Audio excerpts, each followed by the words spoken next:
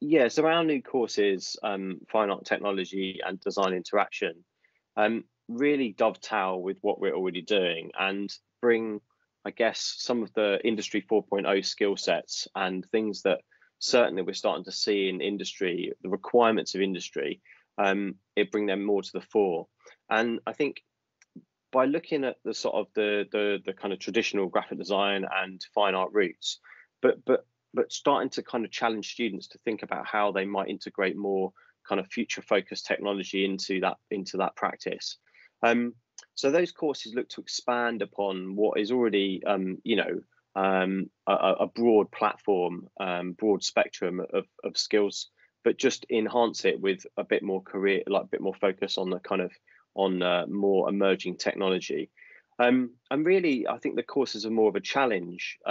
They challenge the students to kind of think in a different way and to maybe put things together in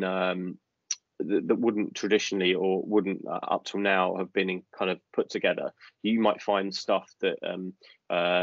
would exist in sort of computer courses or more sort of electronic engineering courses, but bring them into the kind of field of art and design, where we can sort of there again sort of implement design thinking and an iterative approach to really enhance the ideas that the students are having and give them sort of I guess a sort of an eye-opening experience of how they might fit into these kind of emerging areas like AI and even sort of XR, sort of virtual reality, AR, and that kind of thing.